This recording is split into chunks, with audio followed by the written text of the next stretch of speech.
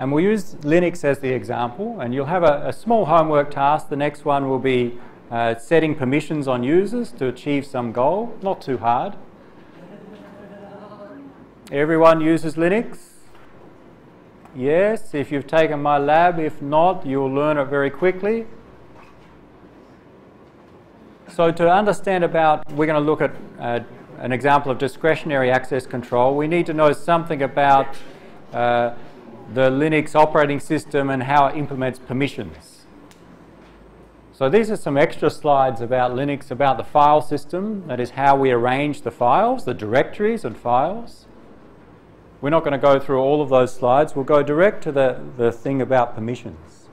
So in Linux, we talk about files and directories. What's a directory? A folder with respect, right? We know what files are, okay? We have some area of storage on the disk that saves some information, but what's a directory?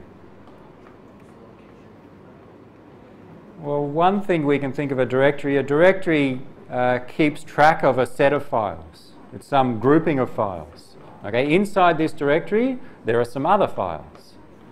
So in Linux, we think of a directory as in fact a file that lists other files. Right? If we go into a directory and we ls in that directory, we can see a set of other files. So for storage, we'll often think of a directory as a special type of file that is like a list of other files, the file names in that directory. So we need to understand a little bit about the organization. The hierarchy of the directories is not important at this stage. But the files on your hard disk are organized in some manner, and there's different the ways to store information about those files. And that's done by a file system. So the software for a file system keeps track of all your files and directories. There are different ways to do it, but we'll go through it a simple example, and we'll refer to inodes. In Linux file systems and other file systems, files and directories are kept track by the operating system using inodes. Inodes are small data structures that keep track of some information about the file. You can think the file just occupies some blocks on disk, some areas on disk, but the inodes keep track of things like the file name, when that file was created and accessed, where it is, and the permissions for that file. So an inode in Linux is a data structure, stores information about a file or directory. It stores information about who's the owner of the file, how big it is, how many bytes, some timestamps. Timestamps can include when was it created, when was it last accessed. So we may create a file at this time and then access it another time. We may keep track of both times. And where is the data for that file stored? So we think an inode is a small data structure, and it points to the actual file, the data blocks on the disk. And the other thing it keeps track of is the mode in which that file can be accessed, the permissions. So what your operating system does is it has a list of inodes, one for each file. So it has a table, special area in the operating system that keeps track of the inodes, where each inode keeps track of some information about files and directories. Directories are files, but they're a special type. What a directory is, it's a file that points to other files. And it points to the other files in that directory. So it keeps track of, in this directory, if there are 3 files in that directory, then that, with respect to the operating system, the inode keeps track of what are those 3 files, what are the inodes of those 3 files, how long the file names are, and what are the file names.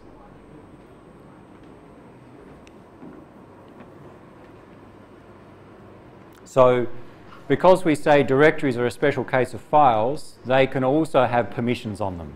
Directories can have permissions.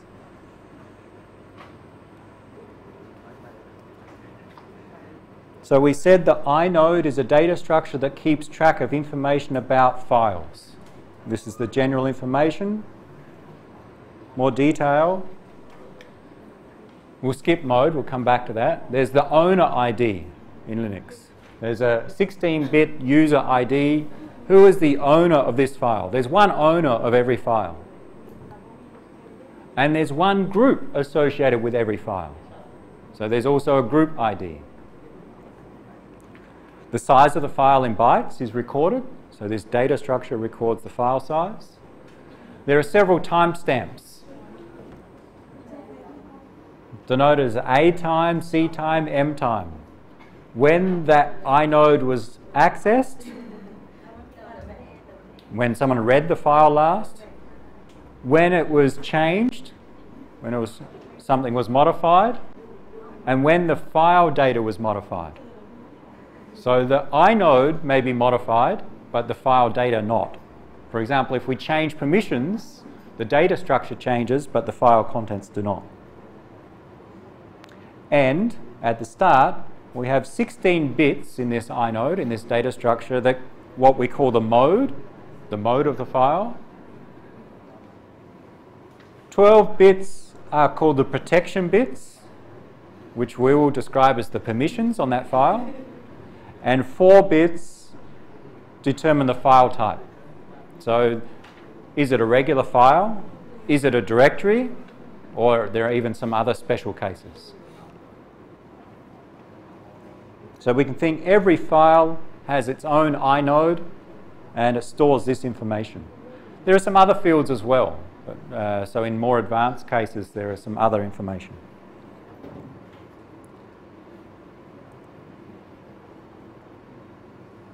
Let's have a look with an example. Here's our users logged in on our computer. We currently don't have any files. Let's create a file.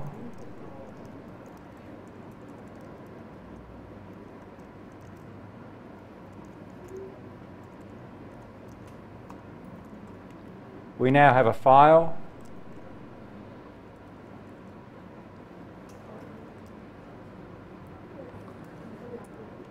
We can see some information about the inode of that file using the command stat. Stat on that file shows us some details about that file. It shows us the file size, blocks. So this is something about the blocks on the disk. So different file systems may manage the disk blocks in different ways. It's a regular file. The inode is the data structure that keeps this information, and inodes have IDs or numbers, and this is inode number 156. Right? So another file would have a different inode number. The inodes are just data structures that store this information. The user ID and user IDs are 16-bit numbers, but we often also have a mapping to a name. All right, so they're actually numbers, but we usually convert that to a name. A group ID, so every file has a user owner and a group owner. The 3 different timestamps. When was this inode accessed? When was this inode modified? When was the file changed?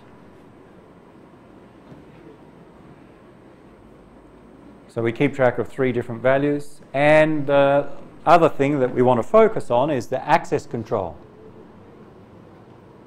These are the owners. What can the user do with this?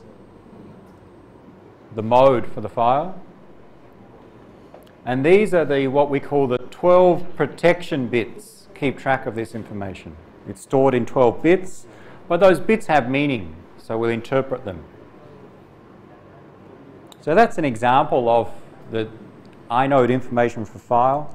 we commonly look at details for a file using ls.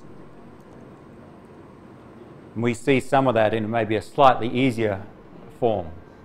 The file name, the size, I never remember the time when the file was last modified, the user, the group, something about the mode. What's this number 1 mean? What's the number 1 mean? You've seen it many times. Something we probably haven't explained before. It's to do with the number of links to this file. Right? So I think you know most systems we can have shortcuts or links to files. So in a Linux system, other files can link to this one.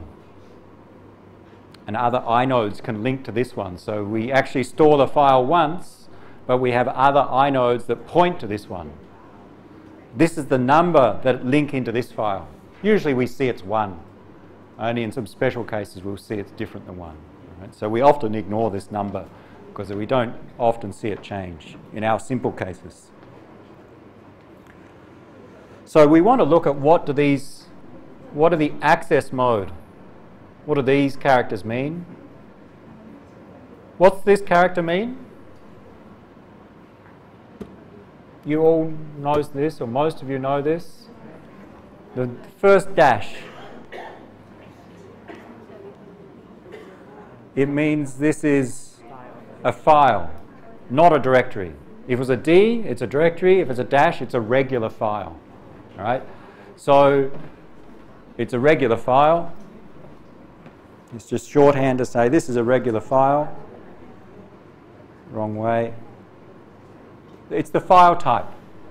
All right? We actually have 4 bits to indicate the file type, but we'll commonly see either a regular file, a dash there, a directory. Maybe we'll see some others later.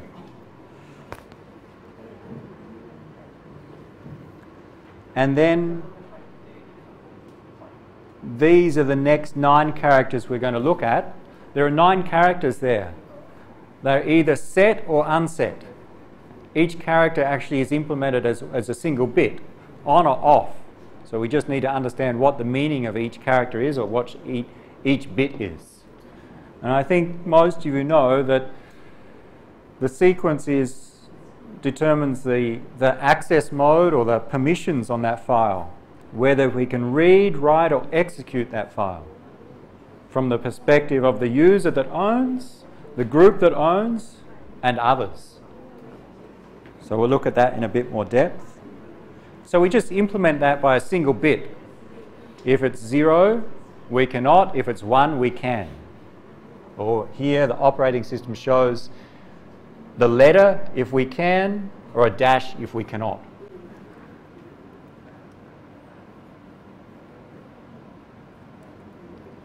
So let's look at those bits. Here we say there are actually 12 permission bits or protection bits. We see 9 there. There are 9 characters. There are another 3 special cases. Right? So there are 12 bits that determine the permissions on that file. We will look at the 9 main ones, but there are some special cases as well. So with Linux, we talk about the access rights or the permissions being read, write, or execute. Read a file, you can see the contents. Write, you can modify the contents. Execute, you can run it. Especially if we have a script or a binary program, we can execute that file. What about a directory? Because directories are also special types of files, so they can also have permissions. What do they mean? We can read. If a directory has the read permission, it means we can see the contents of that directory. What files are inside that directory? Because a directory is just a file that lists the files inside it. If we can write, we can create and remove files from that directory. So if we can write to a directory, I can put a new file inside that directory, and I can delete a file from that directory. Execute a directory, that doesn't make sense. We can execute files, programs, but what the execute permission means, we use the same character, it means we can access files in the directory. And one thing you understand, we can change into that directory. Right? We can CD into that directory, as an example. We categorize users. We talk about the user that owns the file. There's a group that owns the file, and there may be users in that group. And then there's other users. So we can say there's one user that owns a file, there's a group of users for that file, and then there's the rest of the world, others. And we'll often use the letters U, G, and O to refer to them. Or we can talk about all users on the system, A.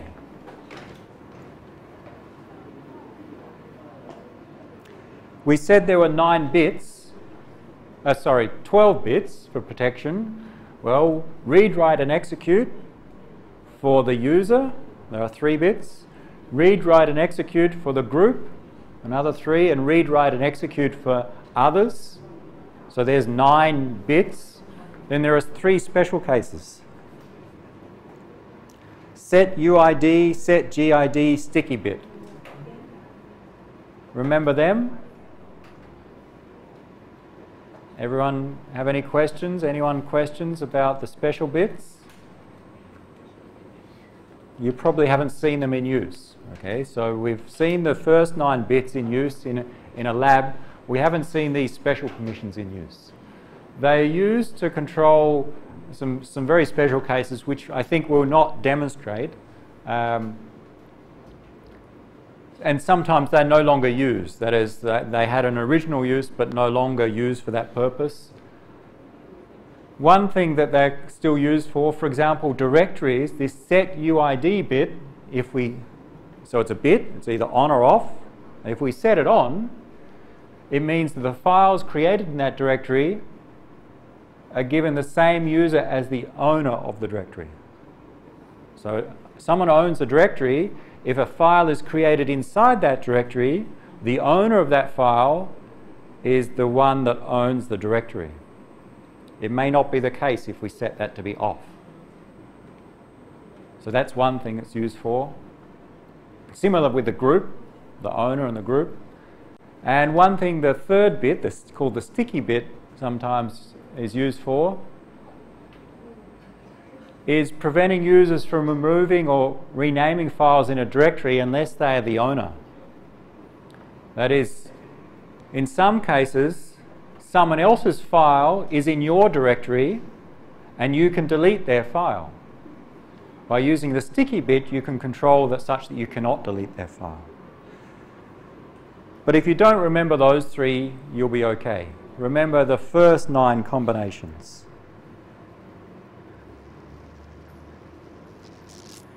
And this summarizes how we interpret it. Even though there are 12 bits in Linux, we commonly use the ls command to see the values of 9 of those bits. These 9 characters here. Whether the user can read, write, or execute, whether the group can read, write, or execute, and whether others can read, write, or execute. In this example, the user can read and write, the group can read, they cannot do other things. So let's go back to our system and see some simple examples.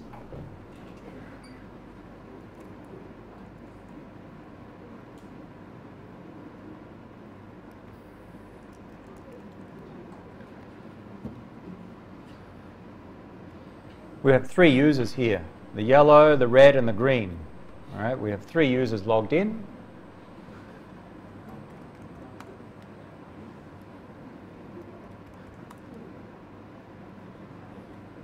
And we're going to operate on the first user's files. Okay, so they're all in the first user's directory.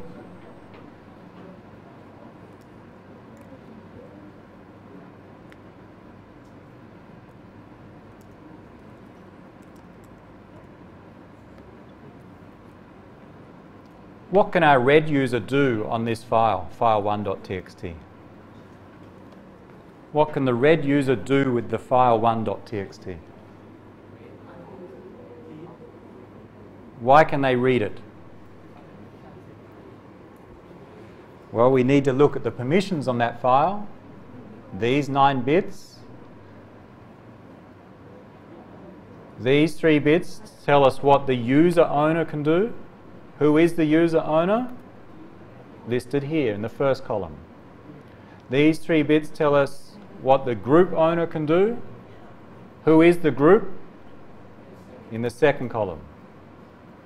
And these 3 bits tell us what others can do. What is our red user? User, group, or others with respect to file 1. Our red user is a user owner, group owner, or others. Others. How do you know others? Well, we need to actually check. All right? We need to know who is in this group. All right? So the groups, I think you guess that there's only one person in this group, but what we should do is check who is in this particular group, because a group can contain multiple users. So to determine what our red user can do, we need to know, well, they're not the user that owns the file, that's shown there. Are they in the group? If not, they are others. Well, what groups are we in? Well, no, we're not in this group, so you're correct. They are the other user with respect to that file, and the other user can only read the file.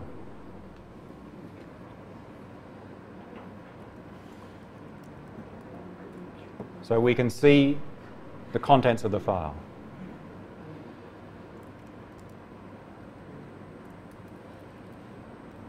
Can we add something to the end? Echo some extra text to the end of that file. Permission denied. Adding to the end is editing the file or writing the file. So we cannot write to the file as another user, but we can read the file.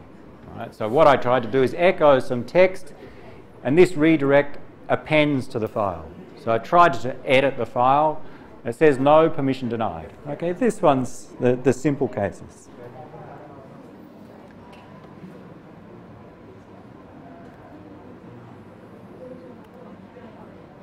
Let's change the group owner. How do we change a group owner? What groups are there? What groups are we in? Well, I've set it up so all of our users here are also in the students group. All right, they're in their own named group plus in the students, the common students group. So let's change the group of this file to be students. Change the group of file1.txt to be students.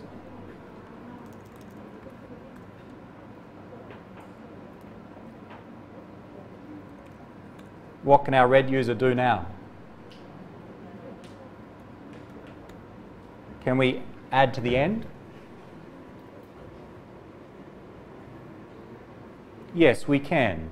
We're now in the file is owned by the students group. Our red user is in the students group. Therefore, they have the permissions of read and write on the file. So they can modify the file now.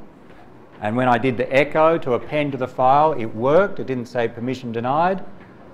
And now they've edited the file. Okay, so this allows multiple users to edit the file.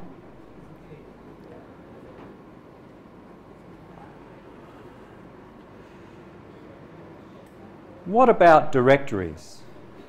Okay, so many of you have played with permissions in a lab, or if not, you'll play in the next homework and you'll set some permissions. So you'll quickly learn how the roles of read, write and execute work for user group and others. And they're not so hard once you know the syntax. You can change the permissions. We can change the ownership, change group. We can also change the mode of the file. File 1, the access mode listed here. Let's clear and show that again. We can change the mode so that the group cannot write.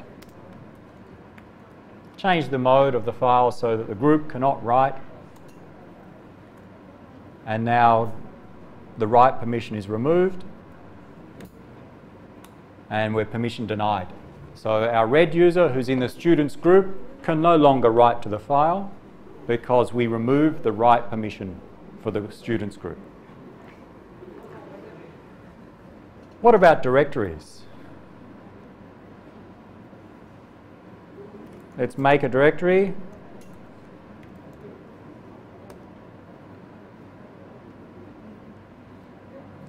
And let's go into that directory and make a file.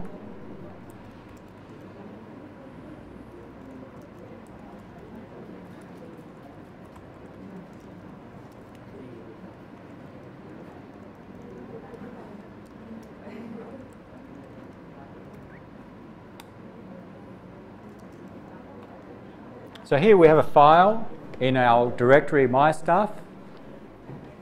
I want it, from the user's perspective, to be secret. It's got my password in it.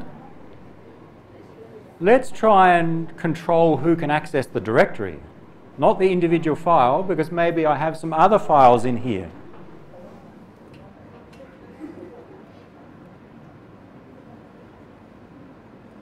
Maybe I have another file.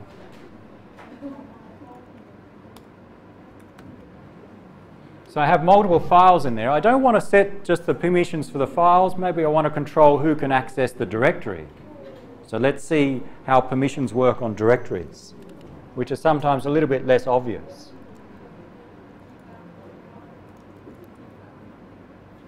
So the my stuff directory is a directory because we see a D at the start, not a regular file. The user can read, write, and execute. The group can read, write, and execute. Others can read and execute.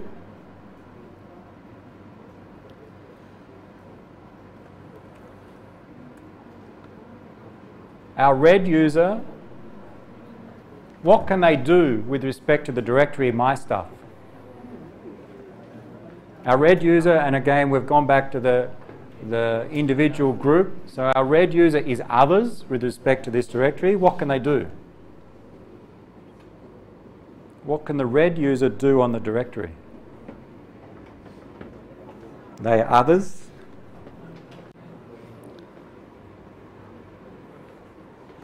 Other permissions on the directory, read and execute. What does read mean? What does execute mean with respect to a directory? Well, let's see what we can do.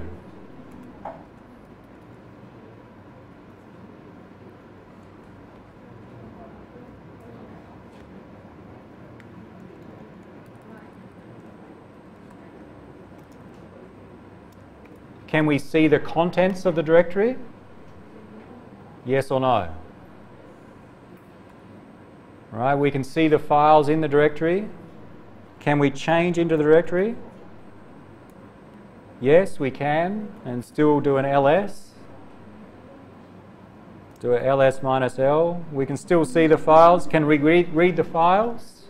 Yes, the permissions on the files are still readable by others. So there's no control yet with respect to our red user on that directory. Let's change the permissions on the directory and see how they impact on the controls. Let's go back.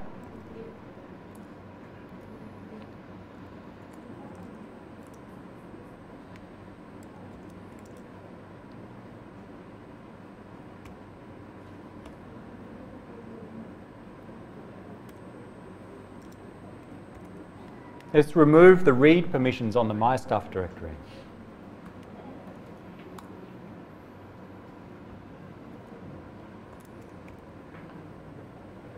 What's going to happen?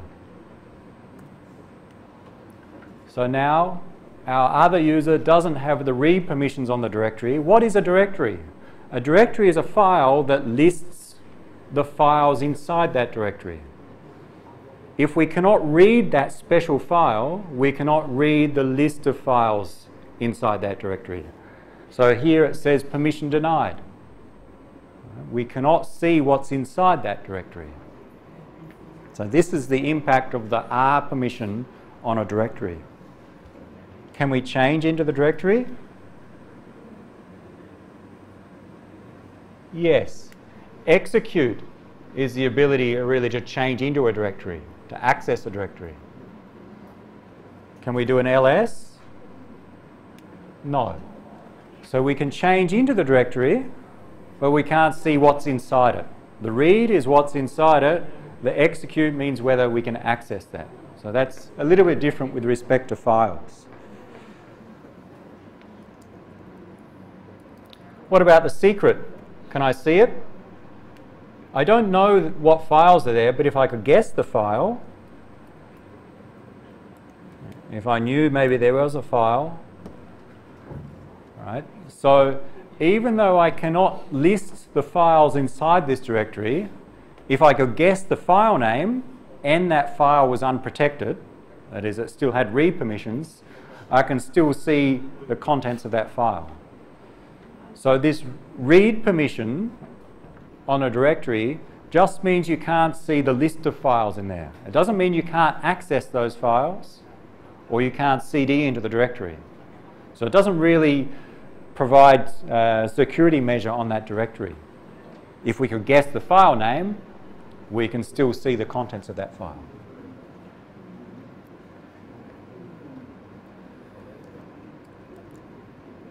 Let's go back.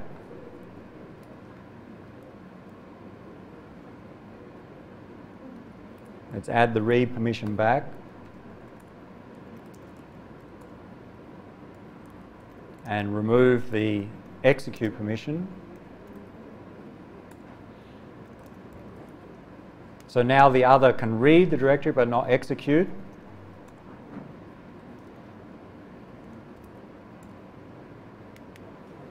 What happens here? I try to list the contents of that file, of that directory. It actually shows me the two files in there. So I can see the contents of the directory. There are two files in there. I know their file names. But this ls returns some errors, because when you do ls, what ls does is shows me the contents of the directory and often also tries to access the files in there, but it cannot access them. And that's clearer when we try to cd. We cannot change into my stuff now. Execute on a directory means you can't change into that directory. What ls does, it not just lists the contents of the directory, but tries to access that directory to see the files. So we know there's two files in there, but I cannot cd into that directory. Can I see one of the files? I know the name.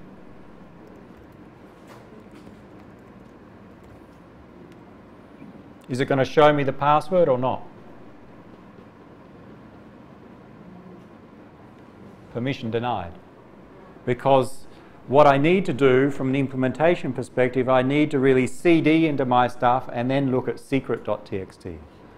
So I know that there's a file in there, and actually we know that it's readable, but because we don't have execute permissions on the directory, we cannot get into that directory to access the file. So this is the X permission on a directory.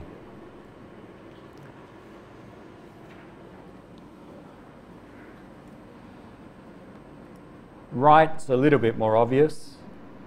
Let's change it back and also add the write permission on the directory.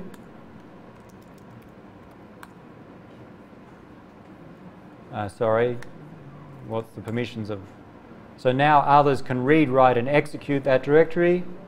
So our red user can cd into there, ls,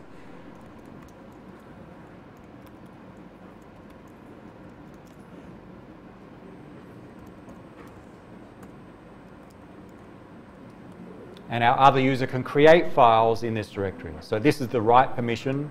Now others can write to this directory. So we can create a file. Note that that new file created in this directory is owned by our red user. We will not show it, but the sticky bit, sorry, the set GID bit where was it? In the one of the special bits, the set UID bit for the user, files created in that directory, if we set that special permission, the file created would be given the directory user's name, not the user who created the file. So we can change who owns the files in someone else's directory. So that's a little bit about permissions with respect to directories. I think if you haven't had practice with files, then you will in the homework, so it's best to practice. Last thing to demonstrate.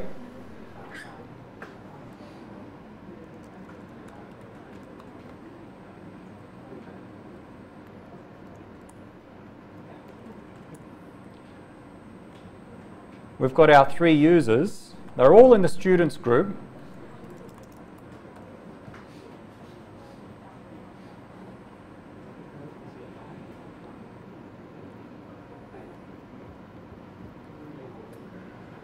What if we want to have finer grain control and allow, say, a particular user to access, to write to our file 1?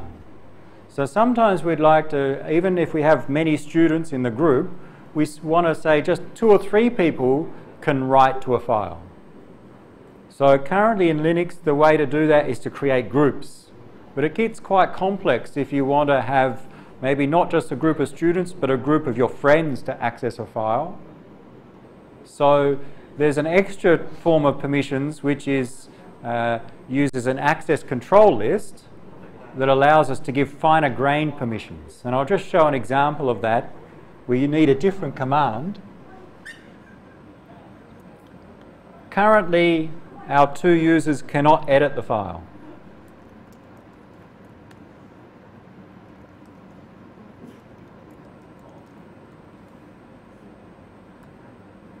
We cannot edit the file.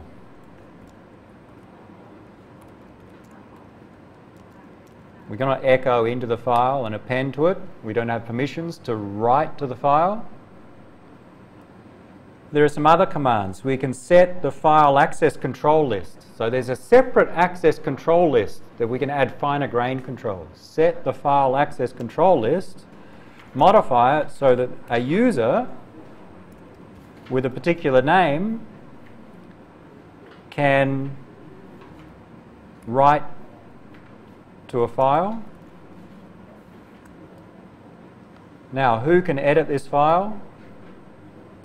Our red user still cannot. Our green user can.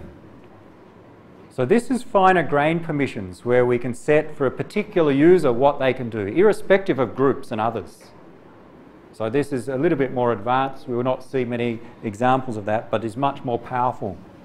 Because what we do is we set a particular file access control list. We can see that.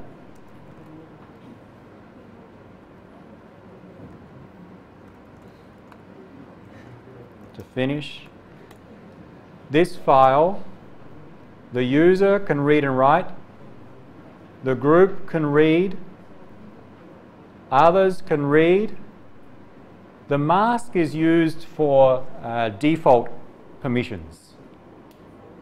So if we create a new file, the mask is commonly used to set what are the initial permissions.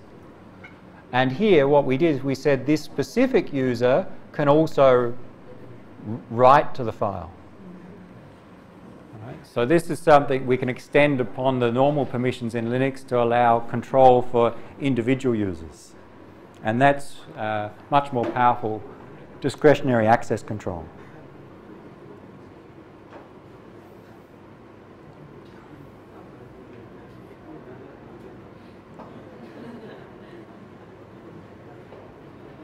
So we can give permissions to any particular user.